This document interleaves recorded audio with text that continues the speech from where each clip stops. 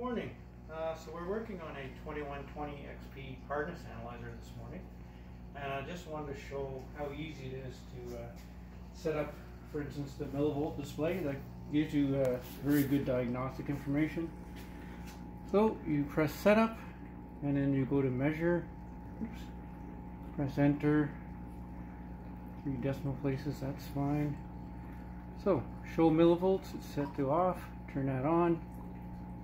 Press enter, and you'll see the millivolts is here. This is very good when you're doing diagnostic work on the analyzer and just to know what's going on with the electrode pair.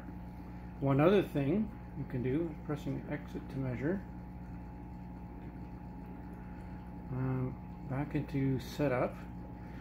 The first thing you want to do is set your date and time. Time's 10:29. I think that's pretty good. Yeah.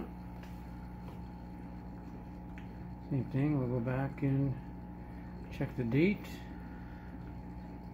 Yeah, January 6, 2022. So it's all good. Good to have that because you want to record your calibrations accurately. Thank you.